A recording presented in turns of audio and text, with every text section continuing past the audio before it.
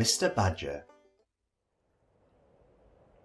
Mole and Rat wait for a long time, and finally they hear footsteps.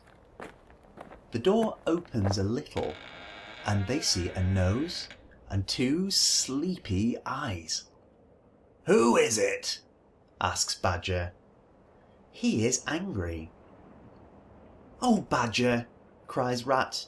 "It's me, Rat, and my friend Mole. We're lost in the snow." "My dear Ratty," says Badger, "come in. Lost in the snow, in the wild wood? This isn't the kind of night for small animals to be out." He takes them to the kitchen. There is a fire burning in the fireplace.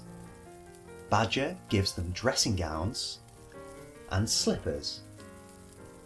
They sit in front of the fire while Badger prepares dinner for them. They are very hungry and they eat and eat. "How's old Toad?" asks Badger. "From bad to worse," says Rat.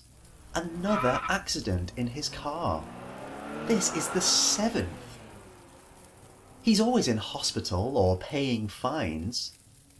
He needs to pay for a driver, but he's convinced that he's a good driver."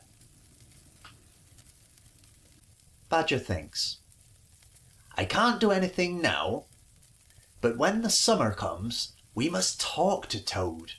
He must become sensible. Now it's time for bed." He takes them to a room. It is full of food for the winter. Apples, turnips, potatoes, nuts and honey. But there are also 2 little beds. Mole and Rat get undressed and go to sleep. The next morning they get up very late. They are eating breakfast in the kitchen when the front doorbell rings. It's Otter. He is very happy to see Rat and Mole. "Everybody on the river is very worried about you," he says. At that moment, Badger arrives.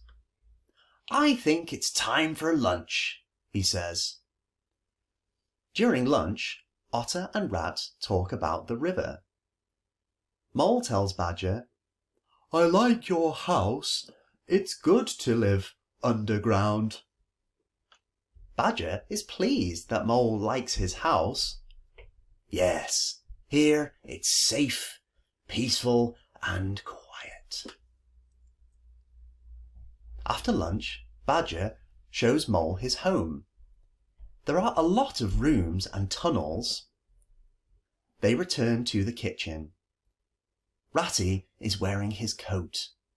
"Come on, Mole, it's time to go," he says. "We must go before night." He is worried. "It's all right," says Otter. "I'm coming with you." "Don't worry, Ratty," says Badger. "My tunnels go to the edge of the wood." He picks up a lantern and takes them down a long tunnel. After a long time, they see daylight. They are on the edge of the wild wood. Badger says goodbye and goes away quickly. Otter takes them to the river. Mole is very happy to be home. What will happen next? See you next time for Chapter 5. Thanks for listening. Bye!